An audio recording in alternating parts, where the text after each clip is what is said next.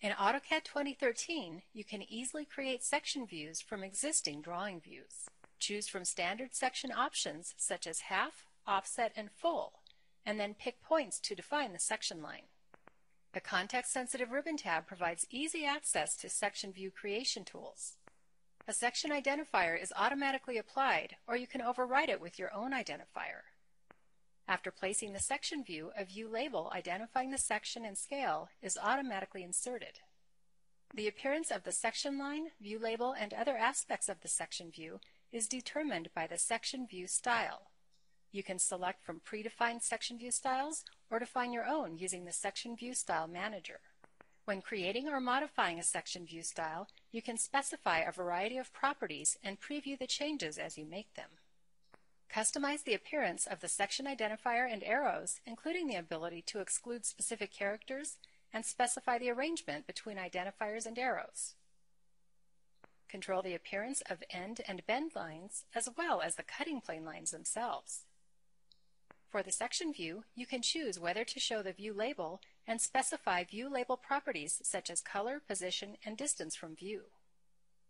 You can even define default properties for section view hatches, including pattern, color, and scale. The changes you make to the section view styles are automatically applied to the section views. For some of the properties, such as hatching, you can override the section view style for selected objects. Selecting a hatch in a section view, for example, enables you to use the Properties palette, Ribbon tab, or Object Grip to modify its hatch pattern or scale. Just as easily modify other properties of a section view after it's been created. If you project a view from a section view, it takes on the properties of the section view and maintains associativity with it. If, for example, the section line changes, the projected view updates accordingly. When creating and editing section views, you can control whether individual model components participate in the section using the Edit Components tool. If the selected components are set to none, the components display without being sectioned. The participation of components is passed to the views projected from the section view. Given the dynamic association between section line, section view, and other dependent views, it's crucial for the section line to be accurately positioned in relation to the model geometry. For this, you can use the Symbol Sketch tool to constrain the section line to the model. For example, you can ensure that the section line is always parallel to a specified wall and passes through the center of a specific object. Now the section line can't be moved in relation to the drawing view. And if the part on which it's centered moves, the section line will automatically move with it.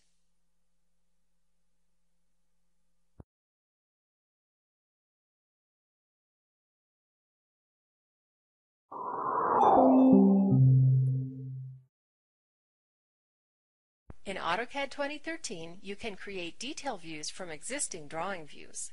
A contextual ribbon tab offers a choice between circular and rectangular detail views.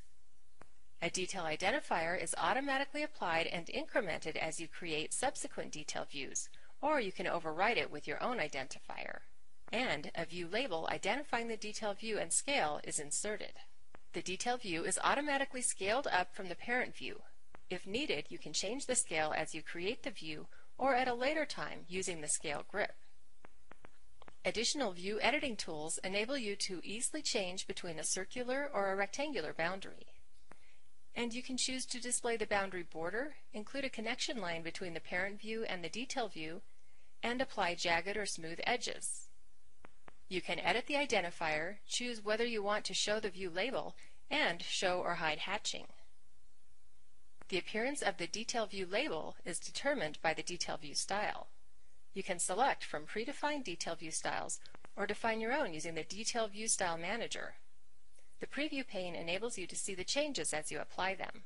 Control the appearance and the arrangement of the identifier as well as various properties of the detail boundary, including the boundary line, model edge, and connection line. You can choose whether to show the view label, and you can specify properties such as color, height, and distance from view. You can easily modify a detail view after it's been created. Grips on the detail symbol enable you to move the boundary and edit its size. To ensure that a detail boundary maintains an appropriate position relative to the model, you can apply constraints with the symbol sketch tool. In this case, a concentric constraint centers the circular boundary on one of the wheels, and a diameter constraint requires the boundary to be exactly 40 units. The detail boundary can no longer be moved or resized, and even if the pulley moves around in the model itself, the detail view will follow it.